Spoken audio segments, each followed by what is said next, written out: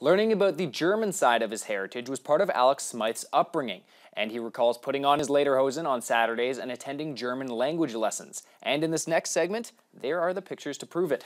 One of Alex's holiday traditions was making German cookies with his Oma. We join Alex in his festive kitchen where he shares how to make this special treat. This holiday season, I wanted to share something special with the AMI family, so I'm going to teach you all how to cook my Oma's famous German cookies. Traditionally, they're known as Räderskuchen in German, or bow ties, or angel wings in English, but in my family, we've always known them as Krumpelkes. Before I get started, this is my grandmother's secret recipe, so don't tell her that I shared this with you.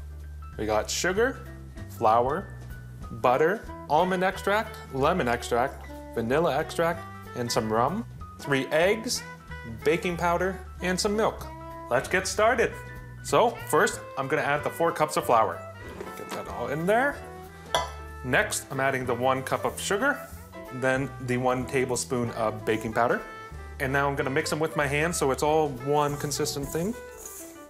Now that all the dry ingredients are nice and combined together, I'm gonna create a small well in the center of it. First things first, I'm gonna crack my eggs into the well. Okay, that's 1 egg. The second one. That's 2 eggs. And my final egg here. Next, got a stick of butter. I grab my knife. I'm gonna cut it up as I put it in. Make small little cubes so it's easier to mix.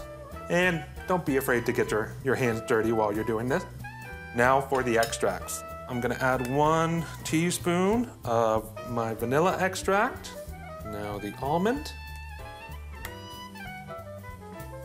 There we go. 1 teaspoon of the lemon extract. And now this shot of rum I know is more than a teaspoon, but the reason is this shot's for me. Cheers.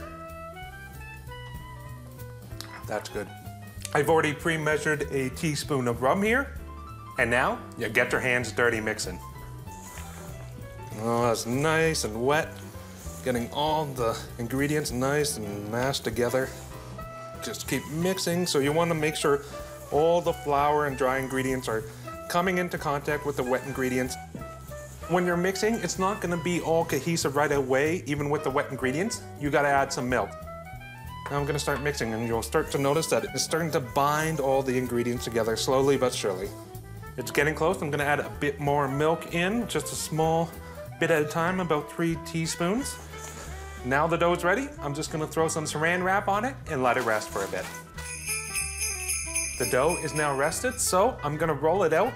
I'm gonna sprinkle some flour on my cutting board and on my rolling pin. And I'm gonna start rolling. My Oma always says that the thinner, the better when it comes to rolling out this dough. Okay, it's nice and thin, so now I'm gonna take my knife and I'm gonna start cutting the dough. I like to cut vertically down and make nice 3-inch wide strips.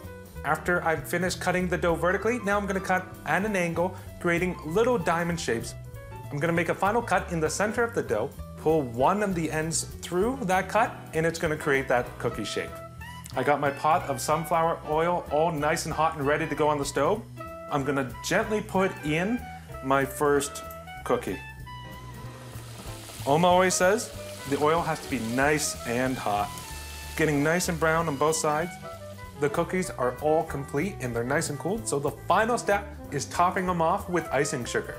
So I'm just gonna take a little bit of icing sugar, put it in a sifter here, and I'm just gonna lightly sprinkle them over top, like fresh fallen snow. What's more Christmassy than that? Taste test time. Crumbles apart in my mouth and hands. That's why we call it Krumpelkes. Now that my cookies are done, I'm ready to head out the door and join my family for Christmas. I hope you guys have a Merry Christmas too. Alex says it took years of effort to finally get the recipe from his Oma, as the recipe is written in German. You can't get much more authentic than that.